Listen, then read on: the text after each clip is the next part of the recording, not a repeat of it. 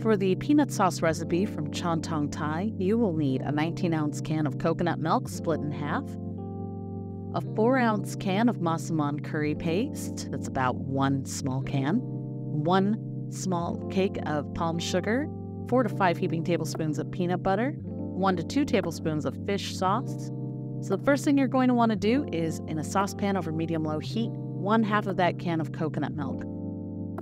And simmer together the massaman paste and stir those ingredients together consistently. Make sure that it comes to a nice, smooth, consistent coloration. And you'll see that it'll start to bubble and the aroma will get stronger.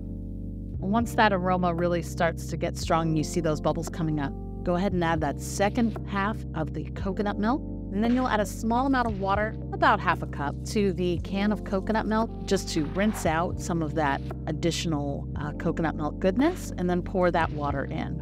You'll want to increase the heat to medium-high. Then we'll want to add 1 cake of palm sugar and then your fish sauce. That's 1 to 2 tablespoons of fish sauce.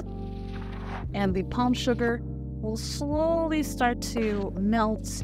You can help that out by breaking it up a bit with your spoon. Once the palm sugar is fully melted, you'll want to turn the heat down to low and add the peanut butter. It's going to be about a 1/4 cup or +1 or 4 to 5 big heaping tablespoons of peanut butter until you like the texture.